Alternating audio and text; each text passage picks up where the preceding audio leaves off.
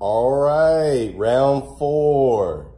Here's all my little chitlins and chickens. Y'all come on up. We're gonna do this right. We're gonna start with the sky, nail in our 3 colors that we mixed, and go from there. Sort of already pre-tested the yellow just because I got ahead of myself. But what I'm gonna do is I'm gonna use this bristle brush. I'm just gonna wet it with the mineral spirits just so that the paint flows. Always keep a paper towel in your hand so you can adjust the moisture, but mainly I'm just gonna go in to that main blue that I was using up at the top. I'm just gonna lay it in. We have this thin strip of blue, so I'm just gonna go after it and try to paint as fast as I can.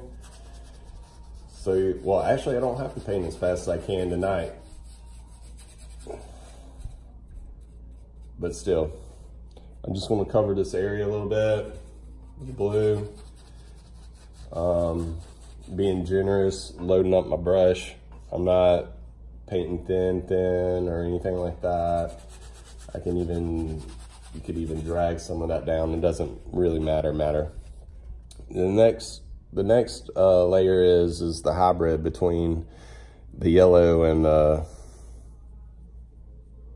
blue. Is a lighter version. So I can come in. If I want to add these, like, I'll try to add a little bit of something going on. So we'll get to that. And you'll see I'll lay in my sky pretty thick, like that way it has a tendency to be more vibrant with the color that you chose.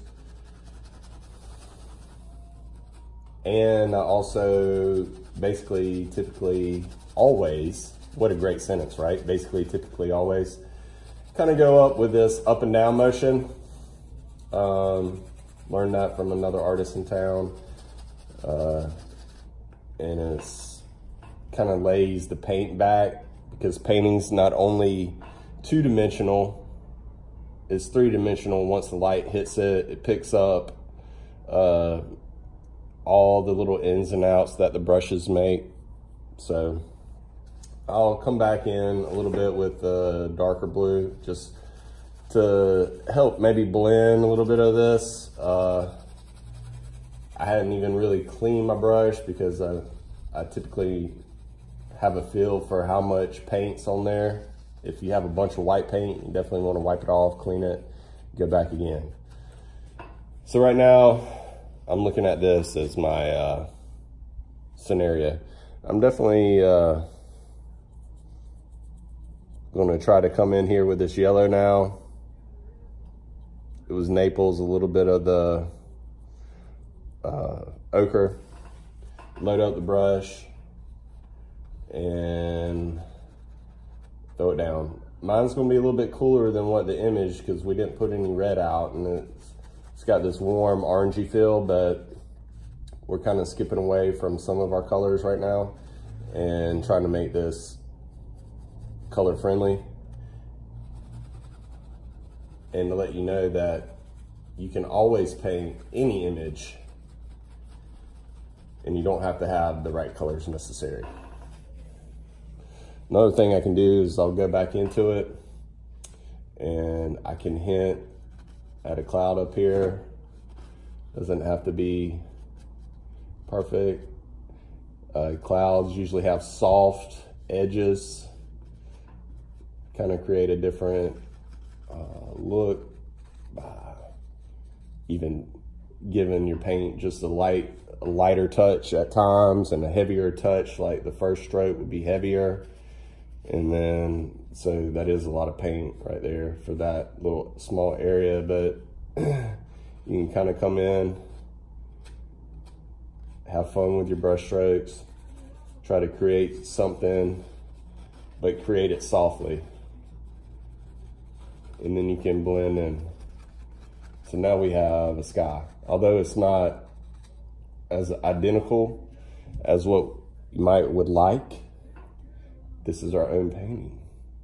So we're doing great things just by doing this. You might want to skip an area or two. If you rub the paint off, even get some blue on your brush, go back in, kind of maneuver some of that paint.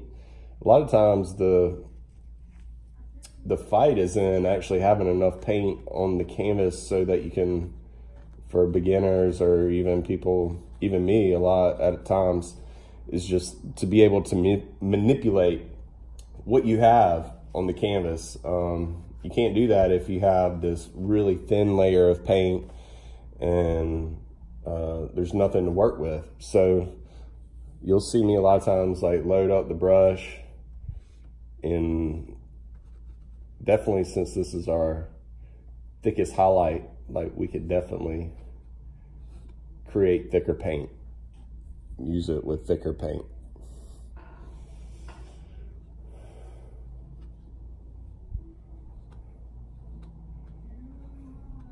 So you see my like clouds, and when I get closer to the horizon, like my strokes are a little more horizontal than vertical, but then you can come back in and depending on what you want, you can change them. So that's round 4. Good luck. See you on round 5.